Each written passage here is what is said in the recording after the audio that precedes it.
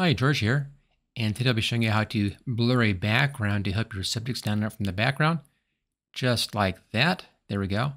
Straightforward, easy process. Uses a few tools, but nothing that's very difficult. Let's go ahead and get to work on this one. And the first thing we'll need to do is to download this picture. Let me bring that website up for you.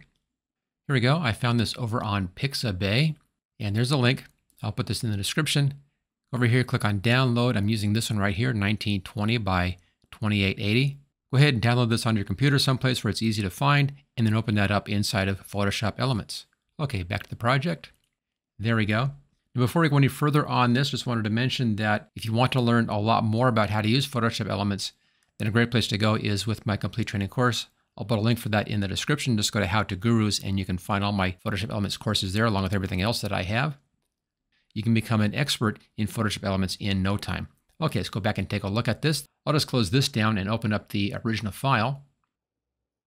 And that's right here. There we go. And the first thing we need to do is to make 2 copies of the background layer. The first one is just our safety. Right-click and duplicate layer. Choose OK. This will end up being our blur layer. So we can go ahead, double-click on the name here, and just call this one blur. Hit the Enter key. There we go. Let's copy it again. Either layer, doesn't matter which one you copy. Right-click, duplicate layer, choose OK. This is going to be our subject layer. There we are. So the first thing now we need to do is to separate the subject out from the background. And you can use any technique that you want. On this one, it's pretty straightforward to just use the select subject up here, select and subject. If you have one of the more recent versions of Photoshop Elements. If you don't, then just use one of your standard selection tools in here, like the polygonal lasso tool. Make a selection and do it that way. Okay, now that we're here, we'll need to clean this up. The select subject never does a perfect job, and it will need cleaning. I'll just scroll in here. Now I have the wheel on my mouse set for scrolling. And if you don't have that, just go up here to Edit, come down to Preferences, General, and it's that option right here, Zoom with Scroll Wheel. It makes it real easy to zoom in and out like that just by using the wheel. Okay, now we need to clean up some of these areas that are wrong on this image. There's a little bit of the background showing right down here at the bottom. You can kind of see that. It's pretty small. Let's fix that. I'll just grab the polygonal lasso tool here. It's set for subtract. And then I'll just click in around here with this tool. Let's make a selection around that bit right in here. Come outside, double click, and that takes out that little bit. Okay, and then move your image. You do the same thing in here. We need to take out this bit in here and the bit up in there. So I'll start right down here. I'll do this in 2 passes to make this easy because they're legs are getting very close together there on the calves. So I'll take it just part way up right here, and we'll come down to do the top part as a second pass. Now with this tool, you click, and then you move your mouse, find your next position, click again, and Photoshop Elements comes in and connects those points with lines, and that makes your selection. Okay, let's go ahead and get this top section up in here. I'll take it right down to there. There we go, and up around this side. Okay, that takes care of those. Now over here, left-hand side, it missed this outer part of the leg pretty dramatically. So let's change here to Add. And I'll come over here and then just come right around her calf right in here. And let's just grab that part that the subject select missed. This occasionally happens. It looks for hard edges. If it doesn't see an edge, it might miss that edge. So you have to always come back in and double check with this tool. That's okay. Sometimes there'll be like a corner in here you want to fix, like this side looks pretty good too. That's all fine. Notice that there's good contrast here between the foreground and the background. So the subject select had a real easy time finding that. That's most of the spots in here. Now I missed a little bit of the sleeve right here. Not really important, but I'll go ahead and add that in anyway. I can leave that in or out. Really doesn't matter that much. Okay, it gave her kind of webbed fingers. Let's fix this. I'm first going to add in the fingertips that it missed. Let's come around here. We'll double click, add that in. And same thing around this finger up here. Now, luckily, we're putting this back on top of itself. So if we miss anything, we'll still see the same image from in behind, and it should look okay. Okay, let's now take out these bits with the subtract option. And when you're working with this tool, don't click too quickly or it's going to collapse your selection and you have to start over again. So it's click and a pause, and just take your time. Now, the most important part about this project and almost any project I do is making these selections. Everything else goes fast and easy. This is actually the hard part of the process always. So take your time and do a good selection, and then everything else will fall in place real nicely. This is what you would call the money part of the whole project, is making a good selection. Okay, outside, double click. That's fixed. We'll do the hair with refine edge, which is what I normally do. It's a little bit right in here. I'm just going to leave that alone. I think that's just fine. Let's check the fingers up here. Okay, same problem. I'm on subtract, so I'll go ahead and take this piece out here. And then we'll go back and add in the parts that are missing. Double click, there we are. Back to add, and I'll start down here. This is the shadowy parts, because those are the parts that are closer in value to the background, so the parts that Photoshop Elements just didn't see. We can see it because we can see those color differences. Photoshop Elements does a good job with that subject select, but again, depending upon your image, there may be spots that it just doesn't understand what's going on, so you have to come back in and do those manually. But it still saves you a lot of time not having to manually do the whole image. Okay, just come around here and back around here again and up over here and back around. There we go. That's good. This side looks good. Let's now do the hair in here. Click on Refine Edge.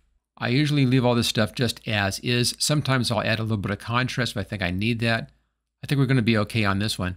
I always use the overlay color here, which is a kind of a pinkish coloration in there.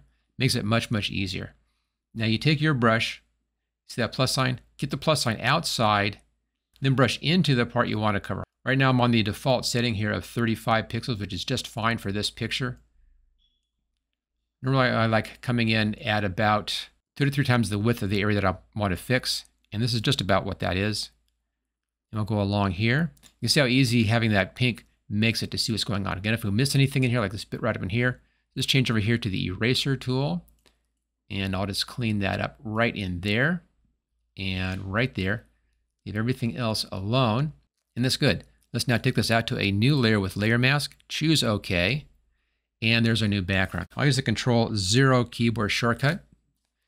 If I hide everything else, you can see there we have a nice separate figure distinct from the background. Okay, now we need to go back to our blur layer right here. And we need to blur the layer out. So for that, let's go up to the Gaussian blur, filter, blur, Gaussian blur right here. And for this one, I'd have a pretty high blur. I did mine at 13.9. You could just type this in 14 if you want to. Basically the same thing.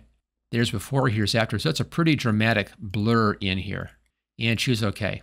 Now the problem with this is it looks great up here, but it looks fake at the bottom, because obviously if your feet are right against that bottom down here, then you really should be able to see the same focus where the feet are. So we need to get rid of the blur down below and bring the blur in up here. And we can do that very easily with a layer mask.